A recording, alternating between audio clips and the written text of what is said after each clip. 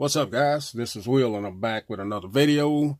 And today we're going to take a look at a case that I picked up for my Centrophone PH-1.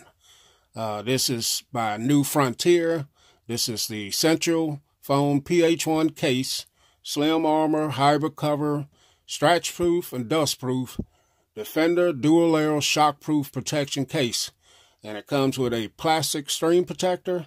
I picked up the black one, but it also comes in tons of other colors.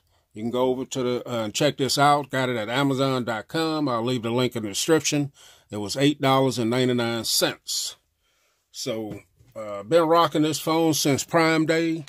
I haven't picked up any case or anything for it. And I noticed on my screen, been getting some little micro scratches. So, normally keep it in my pocket without anything else and still picked up the scratches. So this case came with a little plastic string protector. I'll use it until I can find me a good tempered glass one. So here's the string protector here, and here's the case.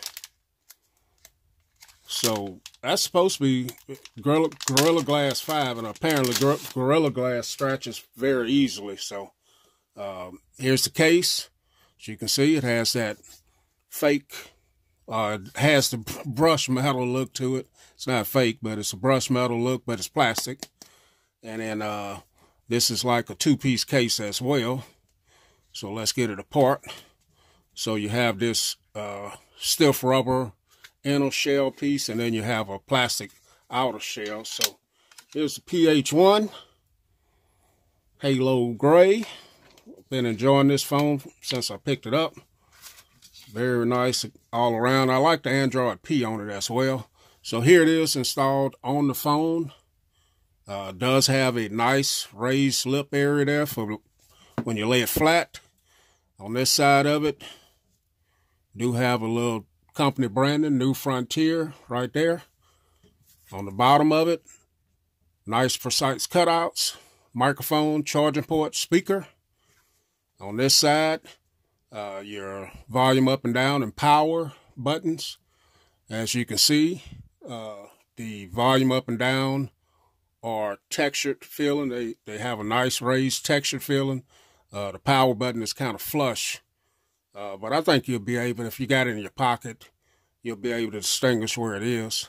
And then the back of it here, you got your cutouts for your flash, cameras, microphone, fingerprint sensor. And it looks like your fingerprint, your finger go right into where your fingerprint sensor is. So, very nice. Look like it'd be some good drop protection as well. Doesn't add a lot of size to the phone. So, let's get into it here.